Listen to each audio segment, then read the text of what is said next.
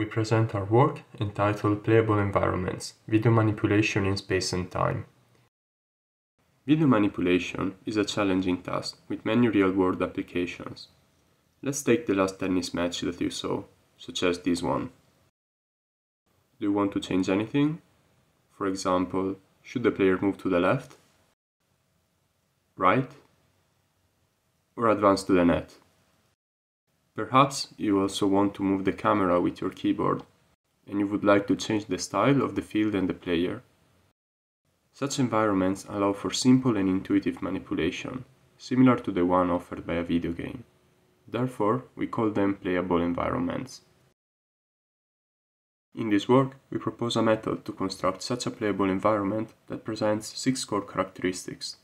The user can control the players using a keyboard or gamepad as in a video game. Multiple objects can be independently controlled. The model can handle deforming objects such as humans. The camera can be controlled explicitly. The style of each object can be manipulated explicitly. The model is robust to camera calibration and localization errors. Our method is the first to support this wide set of manipulations. Previous work typically support a restricted subset of this manipulation. Novel view synthesis methods typically support changing camera and style, but do not support user interaction. Video synthesis methods manipulate or play videos, but typically lack camera control and multi-object support. Let's now take a look at the proposed framework. Our framework is trained on a dataset of calibrated monocular videos with bounding box annotations for each object.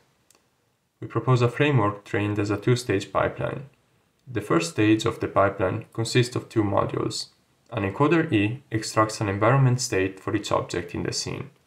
Successively, a synthesis module reconstructs an image from the encoded state conditioned on a camera pose. Let's now look at it in more detail. We find nerve to be a natural choice and model the scene as a composition of radiance fields, one for each object. We adopt an MLP V to represent the object in a canonical pose, and an MLP B to deform the canonical value into the desired object pose. To reduce computation, our method regresses a grid of features which a feature renderer F transforms into the final image. Once the first stage of the pipeline is trained, in the second stage we train the action module. The action module learns to model state dynamics by reconstructing sequences of states conditioned on a set of learned actions. Specifically, given 2 successive environment states, an action network infers a discrete action representation, and a recurrent network, modeled as an LSTM, is trained to reconstruct the environment state.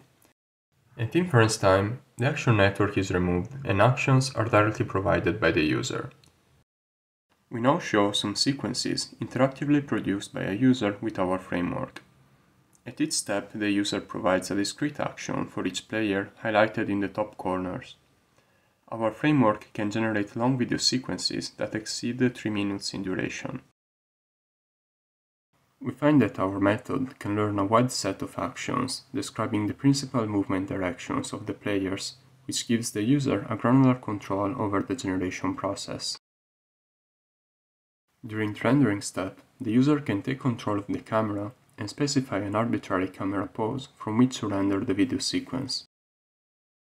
We also find that it's possible to manipulate the appearance of each object. We take a video sequence in the first column, providing the content.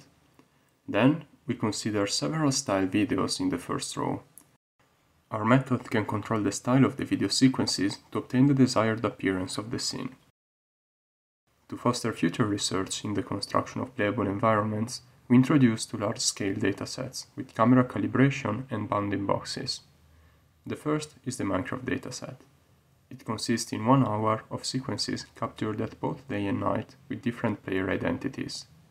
The second is the tennis dataset, which consists in 12 hours of videos showing different types of tennis fields and tens of different players. To know more details, read our paper, visit our project website, and run our code.